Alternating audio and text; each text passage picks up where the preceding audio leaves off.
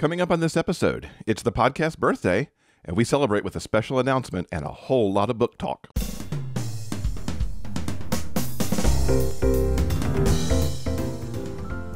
Welcome to episode 343 of the Big Gay Fiction Podcast, the show for avid readers and passionate fans of gay romance fiction. I'm Will, and with me, as always, is my co-host and husband, Jeff. Hello, Rainbow Romance readers. It is great to have you here as we celebrate a birthday this week. As always, the podcast is brought to you in part by our remarkable community on Patreon. If you'd like more information about the bonus content we offer our patrons, go to patreon.com/biggayfictionpodcast. Happy podcast anniversary to you, sir. Right back at ya. Can you believe it's been 343 episodes? And actually many, many more than that, because there are some back there that are not numbered in sequence. Oh my goodness, it was 6 years ago this week on November 2nd, 2015 that the very first 4 episodes of the show premiered. And this past year we released the most episodes ever with 78 regular episodes, as well as 11 exclusive Patreon bonus episodes. How many times can we say episode? That could be the drinking game for this. The magic word. The magic word for this, episode. Oh, we'll see what I did there. Or we just laugh every time we say it. How about that? That'll work too. Anyway, all those episodes mean that we brought you more than 50 hours of content this past year, which to me is just staggering to think about. That is a whole lot. You could listen to us for like somewhere between 2 and 3 days all the way through. That'd be a lot of us in your ears. We don't recommend that necessarily. Let's look at what our top 5 episodes were this past year. Number 5 is episode 281 with Serena Bowen from January 9th, 2021, where we kicked off the year talking about her amazing book, Roommate. Then just a month later, we've got the 4th most popular episode with episode 288, when Garrett Leigh was actually here talking about her book that was in Serena Bowen's shared universe of Vino and Veritas. Then we jump into August. Episode 329 is in the number 3 slot, when Rachel Reed was here talking about her Game Changers series. In the 2nd slot for the year, episode 328 with TJ Klune from August 16th, when he was here talking about Under the Whispering Door and Flashfire. And in the number 1 slot for this year, do you have a drum roll for me? No. The number 1 most popular episode this year was episode 323 with KJ Charles from July 19th. I want to give a big thanks to all of our listeners who hang out with us week after week, and to all the authors who've talked to us and written such amazing books for us to read. It's been a really wonderful year, I think. Now, as we begin our 7th year, we've got a big announcement to make, and we'll see if in this announcement, if Will says the magic word anymore. Well, you don't need me to tell you that 2021 was a thing. So to help end the year on a high note, we have created the Big Gay Fiction Fest as an end-of-year party. It's a way to say thank you to all of you listening and to readers like you and me. Really, it's just for all of us. Big Gay Fiction Fest will be happening on Saturday, December 4th, and it is a free online reader event created especially for fans of gay romance fiction. And in the spirit of the season, we'll be concentrating on the latest holiday romance reads. This virtual book festival is 100% online, so you can enjoy hearing from your favorite authors, talking about their newest releases, all from the comfort of your own home. Jeff and I will be there serving as hosts, and authors joining us will be Lucy Lennox, Annabeth Albert, Garrett Leigh, and Charlie Novak. Other special guests will be announced later. We hope that you'll join us for all the fun on Saturday, December 4th, as we deck the halls and jingle those bells, because I think this might just be the jolliest and gayest book-themed holiday party ever. To reserve your free spot, go to biggayfictionfest.com. I can't wait for the fest. I think it's going to be a lot of fun. I've already been talking to some of the authors who are participating. So many good Christmas stories are coming this year. We're actually going to talk about some of those in just a few minutes. I think it'll be a good time to be had by all. So definitely go over to biggayfictionfest.com and get your spot so you can join us on Saturday, December 4th. And speaking of holiday, it's the first of the month, and that means we need to tell people about the Big Gay Fiction Book Club. Yeah, for those of you who missed our earlier book club announcement a couple of episodes ago, I am pleased to say that the Big Gay Fiction Book Club pick for the month of November is The Lights on Knockbridge Lane by Rowan Parrish. It's about a single dad named Adam who wants to make his holiday extra special for his young daughter. And if that means accepting the help of their handsome next-door neighbor, so be it. So they deck the halls. The twinkling glow of Christmas lights brings them closer together in this story that is definitely magical, merry, and bright. We think you're going to swoon just as hard as we did for this amazingly sweet holiday story that just so happens to be the first gay romance featured in Harlequin's special edition line. We talked about breaking that particular boundary with author Roan Parrish during our interview in episode 338, so if you haven't listened yet, be sure and check that out. The book club episode featuring our discussion of Lights on Knockbridge Lane will be available as a preview for our Patreon subscribers in the coming days, so Patreon peeps, be sure and keep an eye out for that. And the book club episode will drop into the regular podcast feed on Thursday, November 25th. So we hope that you'll give this book a try and join us at the end of the month. It could be the perfect chaser to your Thanksgiving Day festivities, is to listen to the book club episode for the Lights on Knockbridge Lane. Oh, everybody, that book is so good. I tell you, I could just read that all the time because Roan has spun just a lovely, warm holiday tale there. Shall we talk about some more of the holiday books coming out this month? Yeah, November is a virtual cornucopia of amazing new reads. First off, I want to mention Christmas Kisses, a gay holiday story romance collection by E.J. Russell. It features the stories The Probability of Mistletoe, An Everyday Hero, and A Swance Soiree. Now, I've talked about these stories individually in past episodes of the podcast, so I won't go into detail here. But suffice it to say, I loved every single one of them, and I am so very happy that they are all together in one collection right now. And I highly recommend you check out Christmas Kisses, that is coming out on November 1st, the day this episode drops. You can go pick that up right now. Also available on the 1st is Not So Silent Night by H.L. Day. After fracturing his pelvis on a skiing trip, Xander isn't exactly full of holiday cheer. Ferris, his live-in nurse, is far too flirty, far too attractive, and far too into Christmas. As the banter and sparring between them turns into more, both men could be in for a fresh start to the new year. This is one of my favorite sort of holiday tropes to play with, is the person who's really anti-Christmas and the person who is so into Christmas. The person so into Christmas always wins in these books, and I just love that as somebody gets to have the holiday magic sweep over them and bring them their happily ever after and bring them a more sunny disposition. So this one's on my list to read because of that very trope in play. Yeah, if you're interested in Grumpy Sunshine or Hurt Comfort, Not So Silent Night is coming out on November 1st. Also coming out on the very same day is Mr. Jingle Bells, the latest from author Leta Blake. In this one, circumstances force Ashton to stay with his button-down business partner over the holidays, and he starts to see a whole new side of Walker, a surprisingly attractive side. When he asks Ashton to be his date to his sister's Christmas-themed wedding, he agrees, but what happens when a little fake relationship fun begins to feel all too real? I love Leta Blake. Mr. Frosty Pants, of course, we read for the Big Gay Fiction Book Club last year. I am really excited to see what she does in this year's installment, essentially, in that series. Yep, fake relationships are probably the most fun you can possibly have during the holidays. You got to bring somebody to all those parties. And this is just going to be the first of many that we're going to see this holiday season. Up next, it's Enemies to Lovers for the two heroes of this festive new Regency romance, A Winter's Earl by Annabelle Greene. In this story, Sherborne finds a baby on his doorstep, and the only person he trusts with the situation is his former lover, Richard, who agrees to help transport the foundling to London if it means ridding himself of Sherborne for good. But when a snowstorm leaves them stranded, they're forced to confront the past and deal with the love that's still all too present. Leave it to a baby to bring you together over the holidays.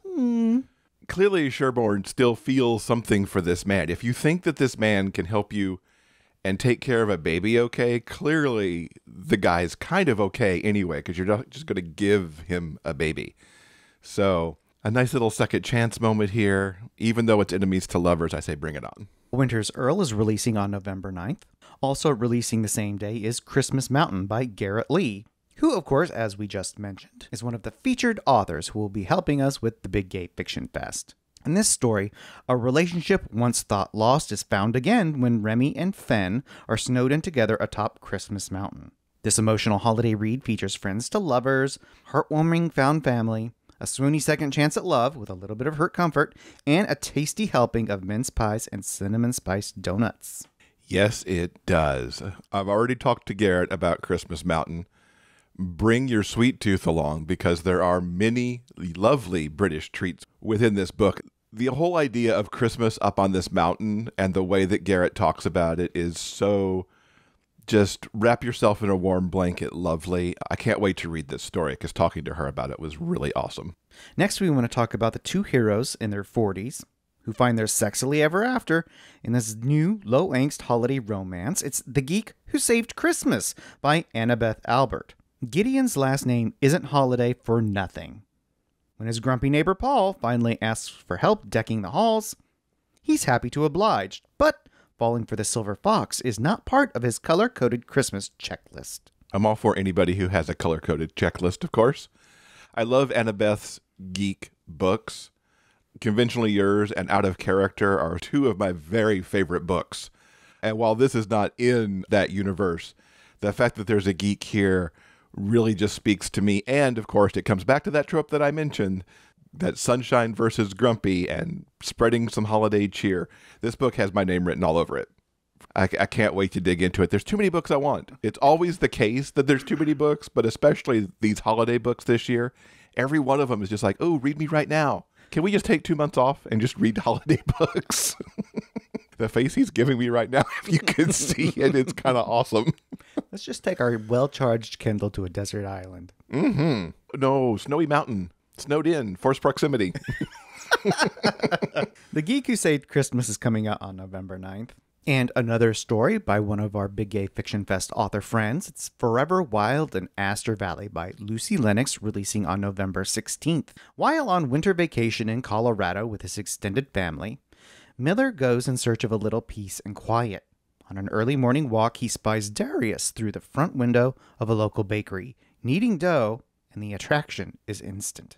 Can two strangers find true love amongst their meddling matchmaking relatives and the quaint chaos of a small town Christmas?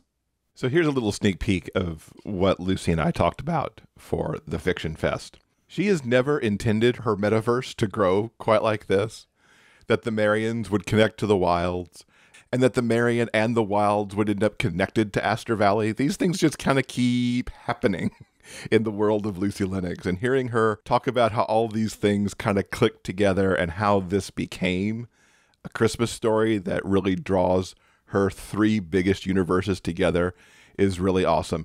And everybody should just take a moment to think about Michael Dean, who has to now voice all of these characters that she's bringing together in one place. It's not quite like the scene at the end of Wild Love, but it's still pretty crazy. Coming out on November 19th is His Perfect Christmas Gift by Ali Ryecart. When his plans to lay low at a luxury hotel are thwarted by a snowstorm, Felix is forced to seek shelter in a tiny village pub. The cute young barman will help keep him occupied. For Gabriel, home is where the heart is, but it would be so much better with the right man by his side. Felix intrigues him like no other, but he's a city boy through and through. When the snow melts, Felix will be gone, and he might just take Gabriel's heart with him. I suspect Felix won't be going anywhere. Just a guess. A city boy coming to the small town, stuck in the inn/pub/whatever. That's another one of my favorites of a Christmas type story to tell, because it's just going to end in so much swoony goodness. Yeah, I'm a big fan of Ali Rycart's writing, especially her Christmas stories. His Perfect Christmas Gift will be coming out on November 19th. And just a few days later, on November 23rd, Hands on Hanukkah by Penelope Peters will be releasing. When Tim's ballet career is almost sidelined right before the biggest performance of his life, his ex-boyfriend's therapeutic know-how might be the only way Tim can get back to center stage. David isn't as much of a Grinch as everyone says. Can Tim save David and keep his heart from breaking a second time? So a couple of years ago, I read Penelope's story, Ben's Bakery and the Hanukkah Miracle, and really loved it. I am so looking forward to reading another one of Penelope's Hanukkah books, but also we've got the ballet dancer in here, which of course I love dance. So from a character point of view, that's almost like putting a hockey player in there for me. So I am very much looking forward to reading this latest holiday story from her. Yeah, if holiday second chances are your thing, get Hands on Hanukkah by Penelope Peters. And one last holiday story on our Christmas wish list. It's Want Me Santa by Ashlynn Mills, releasing on November 28th. It's a forced proximity, enemies to lovers office romance for Michael, who never expected his need for approval to go beyond the office and into the bedroom. When he receives a Christmas gift meant for someone else, one thing becomes very clear. He can't go back to how things were before, especially not after seeing his Grinch of a boss and nothing but lace panties and a Santa hat. That sounds like an HR problem. No, it doesn't. It's a recipe for Christmas love. Well, if it's not Christmas love, it will be an HR problem. That sounds like a very trope-tastic romance. I mean, you just listed off 3 right there at the beginning that you get into that can make a great holiday romance. So I'm sure that's going to be lots of fun with no HR issues to crop up at all. That's a look at some of the holiday reads coming your way in November. Let's look at some of the other books that are coming out because there are so many choices of books that you can read this month. What you got for us? Well, first up on the list is Rogue Royal by Megan Slayer, coming out on November 2nd. King Charles of Lysania needs a husband and he's running out of time. Throwing a royal ball to find a suitable man seems like the only option. But dating isn't on the radar for single dad Nathan until he sees Charles in the Castle Solarium and his heart goes out to the sad-looking man. Once they meet, he starts to think love might be possible, but can he handle the glare of the spotlight, or will the notoriety that comes with dating a royal be too much? I do love a royal story, and it's been a while. I was thinking, after seeing this book come up in the list, that I really haven't read royalty this year since I read the Rosavia Royals series back at the beginning of the year. I think I'll have to pick this one up, because I don't know, royalty is just one of those things that I enjoy reading, especially when you kind of strip away their royalty and you just get to look at the common person that's inside of the royal. I think this will be a nice add to the November read list. Coming out a few days after Rogue Royal on November 5th, it's Not Until Noah, the start of a brand new series from author Lisa Henry. Noah has a plan. Work as a nanny for 6 months, make some extra cash, and move on. He doesn't expect his new boss to be a Hollywood star, and he certainly isn't prepared to fall for the guy.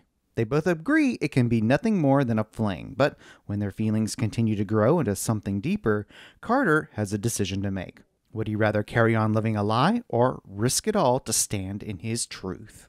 I feel like there's going to be a lot going on in that story. And it sounds like it's going to be a kind of a wonderful journey of somebody, as you said there, to be able to come and stand in their truth. I think that's going to be a really good read. Yeah, just like royalty, I think Hollywood stars scratch a particular trope itch for some people. I'm definitely one of them.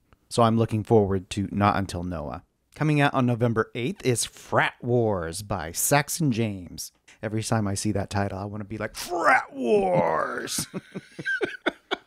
2 bros from opposing frat houses fall for one another. It's like Romeo and Juliet, but without all the dying. Chad is the VP of his fraternity, and Bailey is a legacy at his. They should hate each other. But after meeting at a party, rivalry becomes a secret romance, and it's only a matter of time before the bros will need to choose between the brotherhood or a love that defies tradition. This has been a year that I've been really into the frat romances because of Eli Easton and Tara Lane's Nerds vs. Jocks series. So I'm inclined to go pick this one up because I've enjoyed that kind of particular theme and trope this year. So looking forward to putting that one on my list. This new title from Saxon James, Frat Wars, will be coming out on November 8th. I'm so glad you figured out how to get that said again. Following on November 10th is the new title from Joe Satoria, His Precious Bear. Nice Guy Santo is looking for someone special, and that someone just might be Muscle Bear Logan. Santo knows he's worth more than a one-night stand, and Logan hasn't been tied down in over 5 years. Is it possible for them to ignore the spark, or will it combust in this sexy start to a brand new series? There's going to be some awesome combustion going on there. That's my combustion sound. Where was the drum roll when I asked for it earlier? Sorry. Coming out on November 16th is House on Fire by Jenn Burke. It's the continuation of the Fated Mates Ashes and Dust series. Vampire private investigator Evan is eager to explore his connection with Colin. Their new bond makes it dangerous for them to be apart, but he must investigate the latest in a series of murders. If he doesn't find the killer soon, the paranormal community will seek retribution on all humans. As tensions escalate, Evan and Colin find solace in each other, but love might not be enough to keep them safe. I recently read the first book of Ashes and Dust and love it so much. Jenn Burke's work has been recommended to me a few times, and I finally kind of took the leap. So I'm really excited for this book. And I could let everybody know, too, that Jenn's actually going to join us on the show on November 15th. So right before this book comes out, we'll talk all about the series, as well as the series that it actually spun off from. So you won't want to miss that. House on Fire, as Jeff just mentioned, is releasing on November 16th. And coming out on the same day is the newest title from Louisa Masters. It's The Professor's Dragon. When a 4,000-year-old dragon from another dimension decides to clean up his act, the answer is college. He just has to keep from falling for his irresistibly straight-laced professor. But when Professor and Dragon wind up at the same party, it suddenly seems that love's not completely out of reach. Except the adorable flirt nobody wants to rely on must convince him that he's a changed dragon, and that they should be together. Good thing he is up to the challenge. I'm wildly intrigued by this book. Every now and then, a shifter book comes along that just kind of makes me say, I might want to read that. This is one of them, because the idea of the 4,000-year-old dragon going back to college and then meeting up with this professor, something about it just tickled my brain. It was like, pick me up Well, over it's here. obviously checking off some internal boxes for you. What are those boxes exactly? Yes, I was a bit of a geek back in the day and played my share of Dungeons and Dragons, so maybe the dragon thing does have a certain thing, because I have read more than one dragon shifter book. I don't know. We'll see if I actually pick this up, but I do have it marked as a want-to-read book because that blurb just worked for me. Next up on our list is a title that's coming out on November 22nd. It's Who We Were by E.M. Lindsey. When an awkwardly revealing video is posted on social media, Aiden is forced to lay low until it all blows over. His next-door neighbor Noah is nothing short of perfect in Aiden's eyes, and he's starting to wonder if maybe giving up his celebrity life might just be the solution to all of his problems. He just has to convince the former professor that, in spite of the mess that comes with his past, Aiden's love is worth it. Another celebrity finds their way into the list. And interestingly, another professor finds their way into this list too. It's like all of a sudden professor books are in. We've had 2 back-to-back here with professor characters. And even another one that has frats in it. So it's like all of a sudden here in November, professor and college are all kind of coalescing. Weirdly, on your list, there's no sports books in November. It's like it's shifted over to higher learning for some reason. Well, if professor character archetypes are your favorite, don't worry, I've got another one on the list.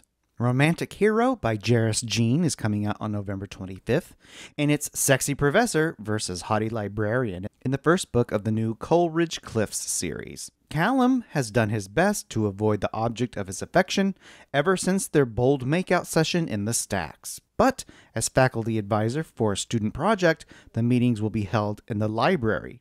He can no longer avoid Theo, and it's a fight to remain professional when all they really want to do is explore their primal passion that they most definitely share. That's exactly what the stacks are for. So head right over there. No, they're for books and for learning, not for boning away. Oh, I am looking forward to this series. We became, of course, big fans of Jeris with the Hollywood Hopeful series, which book 1 was a Big Gay Fiction Book Club selection this summer. Jeris is actually going to be on the show on November 25th to talk about this brand new series. So yeah, looking forward to digging into that with her. And coming out just a few days after Romantic Hero is a brand new anthology called Rake, I'd Like to Fuck. And just to quickly clarify, it doesn't actually say fuck on the cover of the book. It rather coyly just says, Rake, I'd like to F ... Just call it what it is. If you go searching for it online, that's how you do it. This new romance anthology includes 2 stories that will definitely fan the flames of passion for any historical fan. Sierra Simone spins a tale in which a revenge-driven highwayman gets more than he bargained for when he kidnaps and attempts to ransom the handsome son of his greatest enemy. An author Adriana Herrera story concerns an artist looking for inspiration, which he finds at a masked ball. Will falling for the elusive X prove to be his undoing or his greatest masterpiece? As you can imagine by the title, these stories are super spicy. I've heard Adriana talk about these anthologies before because this is the second anthology that she's been in with these super spicy stories. I'm looking forward to reading both hers and Sierra's just to get a little Regency spice to put into the month of November. Rake, I'd Like to comes out on November 30th. And on the same day, The Life Revamp by Kris Ripper is also releasing. This one is about Mason, who is looking for his happily ever after and thinks he may have found it with fashion designer Diego. There's just one thing. Diego is already married and in an open relationship. Mason thought he knew what would make him happy, but it turns out the traditional life he'd expected has some surprises in store. I've been wanting to pick up Kris's series that this is part of, and this book in particular might be the one that I pick up first, even though it's the third book in the series. This plot and how these characters are going to come together sounds really interesting to me. Yeah, this has definitely piqued my interest too. In the official blurb, they actually don't call out Diego's husband by name, so I don't think this is going to be a menage or polyamory situation. I'm really interested to see how Kris Ripper navigates this open relationship scenario in a romantic context. Something I've definitely never seen before, so I'm looking forward to the life revamp. And also coming out at the end of the month on November 30th is A Criminal Seduction by Winter Blackthorne.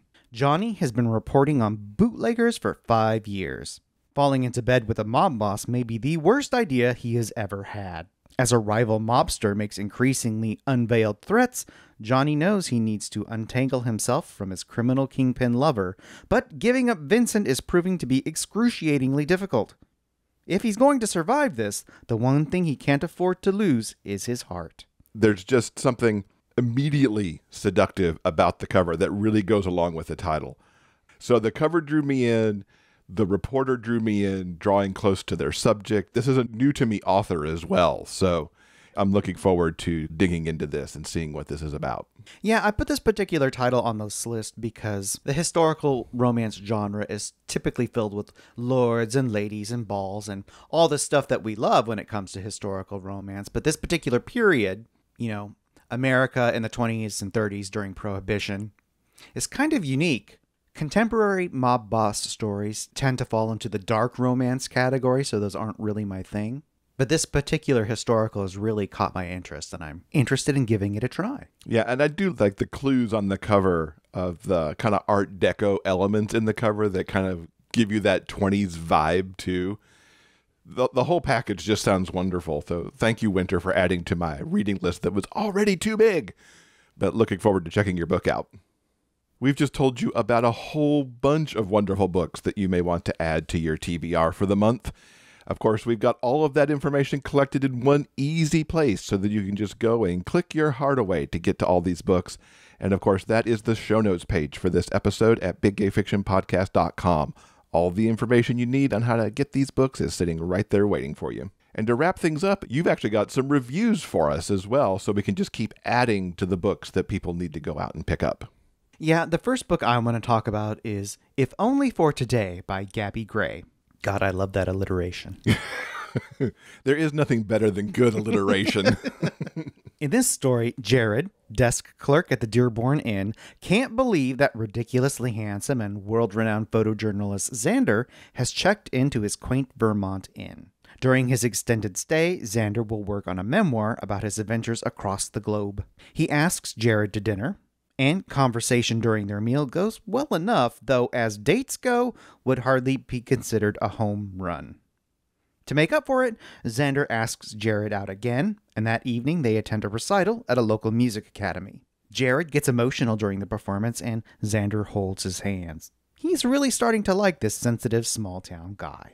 On the walk back to the inn, they talk about Jared's love of musicals, among other things, and when they kiss, it's magic. Though he would like to do more, Xander ends the evening. Jared definitely deserves a guy who can promise him more than one night, something Xander can't do. Nevertheless, he joins Jared the next morning to visit a local animal shelter.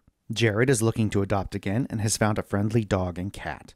But on the drive home, Xander has a minor health scare and, after a doctor's visit, will be staying with Jared for the night, so Jared can keep an eye on him, of course.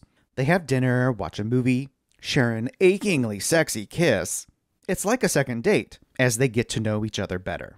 When an overbooking situation arises at the inn, Xander offers up his room. He can just stay with Jared at his place, in his spare room, of course. That night as they eat, the conversation turns to their less than ideal childhood. Xander's difficult upbringing and striking out on his own to become a photographer.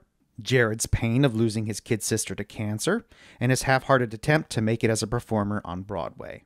It's then that a call from Xander's doctor prompts him to finally come clean to Jared about the seriousness of his illness. An earlier diagnosis is the reason he's doing a book chronicling his life and career.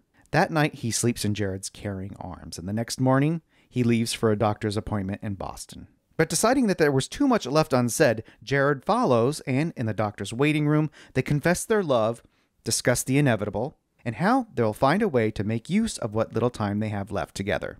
Which may be more than they first realized.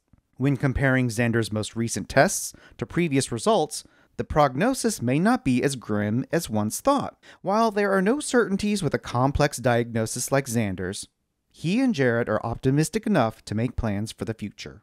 In an adorable epilogue, we see that they're happily living together, with Marshmallow the cat and Lady the husky, cute furry additions to their little family. And Jared is pursuing his acting dreams in a local production of West Side Story.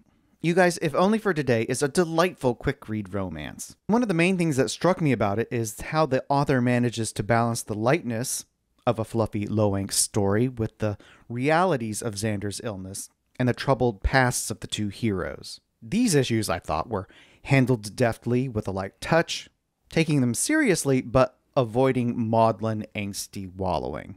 There are some difficult things these characters must deal with, to be sure, but the story focus is on the developing relationship and the sweet chemistry Xander and Jared have together. And I really should mention the performance of Michael Fiorello on the audiobook. He does a really wonderful job bringing to life the sweet and sexy story of Jared and Xander's occasionally bumpy road to happily ever after. Now, one other story I want to quickly mention before we wrap things up for this episode is The Longest Night by EE Ottoman. And in this holiday story about two trans men at the turn of the last century, it's an irresistibly romantic look at the power of friendship, attraction, and the enduring appeal of a day spent reading a good book. As the story opens, Richard has been corresponding with Tobias for years. His friend's letters are full of warmth and kindness and just a hint of flirtation. When it is announced that the upscale New York hotel where Richard works will be closing, Tobias insists he come stay with him for the holidays in his cottage upstate. When Richard arrives and meets Tobias in person for the first time, his friend is welcoming, but he wonders if staying with a virtual stranger in the middle of nowhere is a good idea. Their days are quiet in the little house on the edge of the woods. They read and decorate the home with pine boughs and holly. As it turns out, spending time away from his life in the city is restorative in ways Richard never could have predicted. His friendship with Tobias means so much, but they would both like just a little bit more. Initial romantic interactions are chaste, a gentle but meaningful kiss. Tentative exploration soon turns hot and needy, and they are quite pleased to find that they are very sexually compatible. And Richard finds himself pleasantly satisfied at the thought that in years past, his holidays were spent dealing with the problems of hotel guests and the Christmas Eve ball. Now he is warm and cozy in front of a fire, with good food, good books, and the love of a good man in a place that he can now think of as home. I really loved The Longest Night. It's a short story that wears its heart on its sleeve. Tobias and Richard's friends to lovers journey is so sweet and sexy and full of warm holiday charm. Any Christmas book that can also wrap in a love of reading and books, just sign me up for that, because that's just like the next level of things when you can like throw the love of good books in there. This episode's transcript is brought to you in part by our community on Patreon. If you'd like to read our conversation and the reviews for yourself, simply head on over to the show notes page for this episode at biggayfictionpodcast.com. And of course, don't forget, those show notes have links to everything that we talked about in this episode. And boy, was it a lot. Yeah, I think that'll do it for this episode. Now, coming up on Thursday in episode 344, we continue our anniversary week celebration with part 1 of our mega crossover event with Sarah and Amanda from Smart Podcast Trashy Books. We've talked about and actually had sound effects a few times in this episode. And it's here that I think I've shirked my duties as producer by not having something big and important about mega crossover episode. Still, very excited to bring everyone our super fun conversation with Sarah and Amanda as we talk about all kinds of things and answer some questions from our Patreon community. On behalf of Jeff and myself, we want to thank you so much for listening, and we hope that you'll join us again soon for more discussions about the kind of stories that we all love, the big gay fiction kind. Until then, Keep turning those pages and keep reading. Big Gay Fiction Podcast is part of the Frolic Podcast Network. Find more shows you'll love at frolic.media/podcasts. Production assistance by Tyson Greenan. Original theme music by Daryl Banner.